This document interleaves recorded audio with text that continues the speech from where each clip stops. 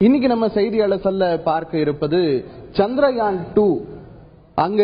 சந்திரயான் 2 அனுப்பப்பட்டதிலிருந்து தொடர்ந்து ஏற்பட்ட சிக்கல்கள், அதனுடைய தற்போதைய நிலை என்ன அப்படின்றத நம்ம பார்க்க இருக்கிறோம். கடந்த 7ஆம் தேதி நள்ளிரவு 1:38 மணிக்கு விக்ரம் லேண்டர் நிலவில் தரையிறங்கும் அப்படின்னு எதிர்பார்க்கப்பட்டது. ஜூலை 22ஆம் தேதி சந்திரயான் 2 மதியம் பிற்பகல் 2:43 மணிக்கு ஸ்ரீஹரிகோட்டாவில் உள்ள சதீஷ் தவான் விண்வெளி ஆய்வு தளத்திலிருந்து விண்ணில் செலுத்தப்பட்டது. அதிலிருந்து ஒவ்வொரு படிநிலையாக விஞ்ஞானிகள் கணித்தபடி அவருடைய செயல்பாடுகளின்படி சரியாகவே செயல்பட்டு வந்தது சந்திரயான் 2. இந்த நிலையில தான் கடந்த 7ஆம் தேதி தரையிறங்கும்னு எதிர்பார்க்கப்பட்டது. ஆனால் நிலவு நோக்கி சென்ற விக்ரம் லேண்டர் 2.1 கிலோமீட்டர் உயரத்தில் திடீரென மாயமானது.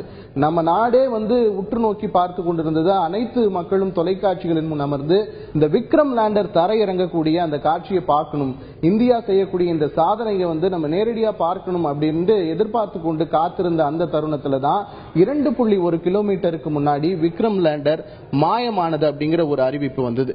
இதைத் தொடர்ந்து நிலவில் தரையிறங்கும் போது இந்த தகவல் தொடர்பு துண்டிக்கப்பட்டது. 2.1 கிலோமீட்டர் இருக்கும்போது சிக்னல் கிடைக்காம போயிடுது. அதற்கு பிறகு விக்ரம் லேண்டர் என்ன ஆனது அப்படிங்கிற ஒரு கேள்வி எழுது. விக்ரம் லேண்டர் சரியா தரையிறங்குச்சா, அது கீழே விழுந்து உடைந்து சிதறி இருக்குமா அப்படின்னு விஞ்ஞானிகள் மத்தியில பல்வேறு கேள்விகள் எழுந்த வண்ணம் இருந்தது. இந்த ஒரு சூழ்நிலையில தான் இந்த நிலவில் தரையிறங்கிய அந்த விக்ரம் லேண்டர் கண்டுபிடிக்கப்பட்டிருக்கு. ஆர்பிட்டர்ல இருந்து விக்ரம் லேண்டர் தனியா பிரியுது. இந்த ஆர்பிட்டர் ஒரு ஆண்டு காலம் செயல்படக்கூடிய அளவுக்கு அதை தயாரிச்சிருந்தாங்க நம்ம விஞ்ஞானிகள். இப்போ ஆர்பிட்டர் நிலவை சுற்றி ஓராண்டுக்கு புகைப்படம் எடுப்பதற்கு தயாரா இருக்கு. இந்த ஒரு சூழ்நிலையில தான் நேற்று அங்கு தரையிறங்கிய அந்த விக்ரம் லேண்டரை படம் பிடித்து அனுப்பியது நமது ஆர்பிட்டர். இந்த ஒரு சூழ்நிலையில இன்னைக்கு தெர்மல் புகைப்படத்தை ஆர்பிட்டர் எடுத்து அனுப்பி இருக்கு அப்படிங்கிற ஒரு தகவலை இஸ்ரோ தலைவர் சிவன் தெரிவிச்சிருக்காரு. ஆர்பிட்டர் செங்குத்தான பாதையில அது தரையிறங்கி இருந்தா அது உடைவதற்கான வாய்ப்புகள் இல்லாம இருக்கும். அதை நம்ம மீண்டும் தொடர்பு கொள்வதற்கு முயற்சி பண்ணலாம் அப்படின்னு நேற்றைய தினம் நம்ம விஞ்ஞானிகள் சொல்லியிருந்தாங்க. ஒரு 14 நாட்களுக்குள்ள மீண்டும் நம்ம விக்ரம் லேண்டரை தொடர்பு கொள்ள முயற்சிப்பதற்கான வாய்ப்புகள் இருக்கு. இந்த சந்திரயான் 2 தோல்வி இல்ல, 95% அங்க வெற்றி அடைஞ்சிட்டோம். ஏன்னா நிலவின் தென்துருவ பகுதியில இதுவரைக்கும் யாரும் விண்கலத்தை அனுப்பாத ஒரு சூழ்நிலையில இந்தியா அந்த ஒரு கடுமையான முயற்சியை எடுத்திருந்தது. ஆகவே அங்க நம்ம தரையிறங்கிட்டோம் அப்படிங்கிற பட்சத்துல 95% இது மிகப்பெரிய வெற்றி அப்படின்னு தான் பார்க்கப்பட்டது. இந்த ஒரு சூழ்நிலையில தான் இந்த விக்ரம் லேண்டர் சேதமடையாமல் முழுமையா இருப்பதா இன்னைக்கு தகவல் கிடைச்சிருக்கு. இத இஸ்ரோ தலைவர் சிவன் அவர்களே தெரிவிச்சிருக்காரு.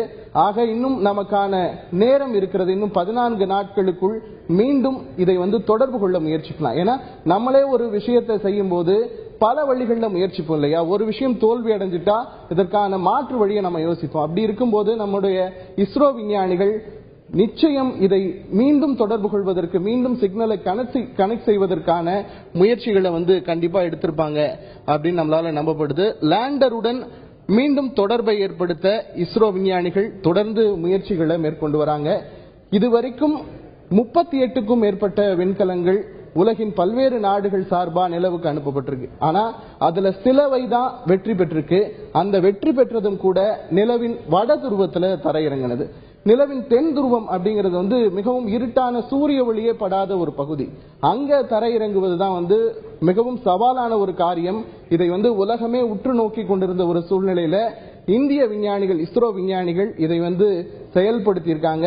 வளர்ந்த நாடுகள் மட்டும்தான் நிலவுக்கு விண்கலனை அனுப்ப முடியும் அப்படின்ற இருந்த ஒரு சூழ்நிலையை மாற்றி வளரும் நாடுகளாலும் இதை செய்ய முடியும் அப்படின்னு நிரூபிச்சிருக்காங்க இஸ்ரோ விஞ்ஞானிகள். இன்னைக்கு நம்ம விக்ரம் லேண்டர் இங்க எந்த பாதிப்பும் இல்லாம அங்க இருக்கிறது அப்படிங்கறத ஆர்பிட்டர் கண்டுபிடிச்சிருக்கு. இன்னும் பிரக்யான் ரோவர் அதுக்குள்ள இருக்கு. இந்த பிரக்யான் ரோவர் அங்க நிலவில் இருக்கக்கூடிய கனிம வளங்கள் குறித்து ஆராய்ச்சி செய்வதற்காக அனுப்பப்பட்டிருக்கு. அங்கே 14 நாட்கள், நிலவின் ஒரு நாள் என்பது பூமியில நமக்கு 14 நாட்களுக்கு சமம். அப்படி இருக்கும் பட்சத்துல இன்னும் விக்ரம் லேண்டர் பாதிப்படையாம இருக்கக்கூடிய ஒரு சூழ்நிலையில பிரக்யான் ரோவர் செயல்படுவதற்கான வாய்ப்புகளும் இருக்கு அப்படின்னு நம்பப்படுது. இந்த முயற்சி நிச்சயம் 95% வெற்றி என்பது 100% வெற்றி அடையும் அப்படிங்கிற நம்பிக்கையில இந்தியர்கள் அனைவருமே காத்துக்கிட்டு இருக்கோம். பொறுத்திருந்து பார்க்கலாம் இதுல என்ன நடக்குது அப்படின்றத.